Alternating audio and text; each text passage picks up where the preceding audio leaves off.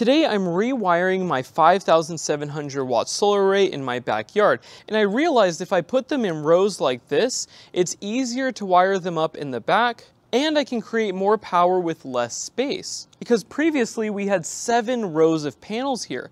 Now I can produce 2,200 watts with standard residential panels in a single row. And for the second row, I'm gonna use bifacial solar panels. So we're just gonna call this the ground mount version 2. And again, I'm using the same bricks as before, I just lay the panels flat on them. Also, a concern my viewers had is how well these solar panels would hold up in high winds.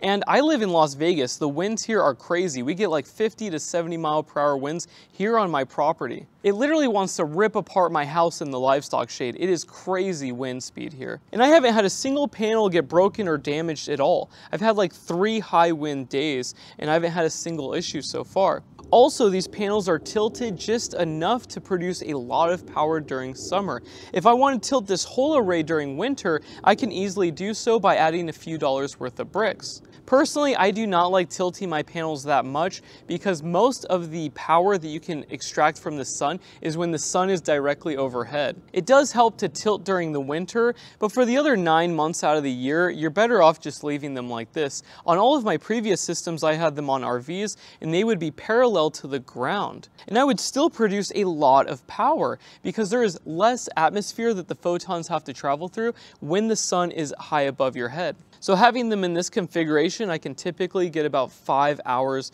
of peak irradiance every day. And if I did spend the extra money for a sun tracker and I tilted them perfectly, the amount of power that I would get is like 6, maybe 7 sun hours a day versus 5, which means I can easily offset that by adding more solar panels to my array. So yeah, let's finish up this project. I'm gonna add a second and maybe third row right now.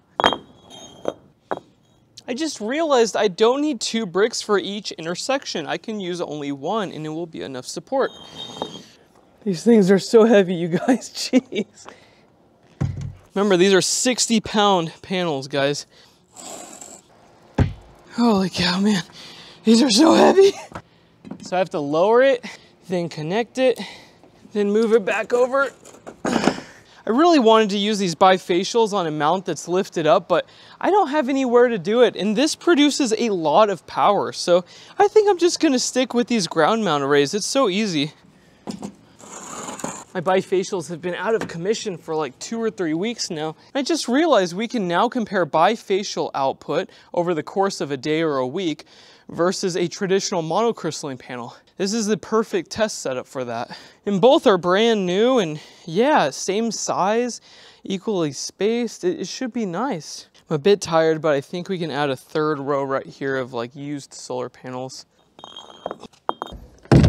These used panels only produce half as much as the bifacials, especially over the course of a day. So I need like 2 rows of these used panels to produce the same as that single row of bifacials. Oh, this sweet, sweet free electricity. It's not free, it requires carbon. Tell me something that doesn't require carbon, right? I'm so tired of the comments on my channel, man. Okay, I digress. That looks pretty good, you guys. So this is a 6,160 watt array. And in this position facing south at this tilt angle, we should get 5 sun hours, so 30 kilowatt hours a day from this array. This is enough to power my air conditioner for the shop or my Tesla. And I made it in less than, what, 40 minutes? I haven't been filming for that long. The amount of power that I can produce for the area and the cost is just amazing. No permit required. You just buy some panels and lay them on the ground. This might not work if you have a lot of dry grass or if there's some other type of hazard on the ground. But if you have concrete or dirt, like out here in Las Vegas, this is a great method. And so far I haven't had a single issue with any of these ground mount arrays. And what I plan to use this array for is a surprise. So look forward to a new video and it should be pretty awesome. Anyways, I'll talk to you guys soon. Bye.